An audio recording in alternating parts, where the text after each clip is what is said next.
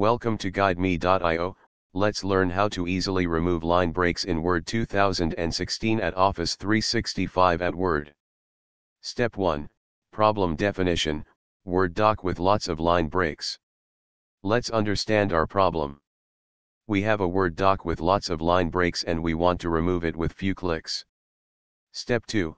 Let's understand Word's paragraph markers. In the home menu, click on Paragraphs marker to expose all of Word's paragraphs marker. You can see paragraph market here. You can also use keyboard shortcut Ctrl+* to show or hide paragraph marker. Step 3. Note that line break in Word is by P.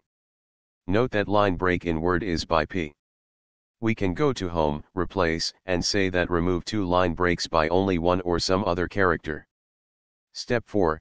Here is magic solution. Here is magic solution. What we have done is replaced two line breaks with one. In other words, replace PP with only P. Do it few times and you will get to desired results. Step 5. To play this tour in your Office.com browser.